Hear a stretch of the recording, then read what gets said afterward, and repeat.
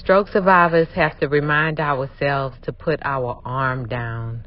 It's not that a lot of us can't straighten it. We just get used to it being bent because we can't feel on that side the way we feel on the other side. You can see in this video I'm even slanted to one side. But in this video, I made a point to focus on my posture, my arm being straight, and it's a big difference.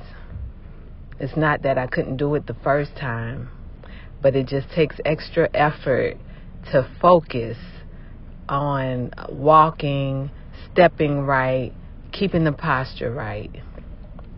It takes a lot. Stroke survivors, we may look normal, but we actually have a lot going on in our brain and trying to focus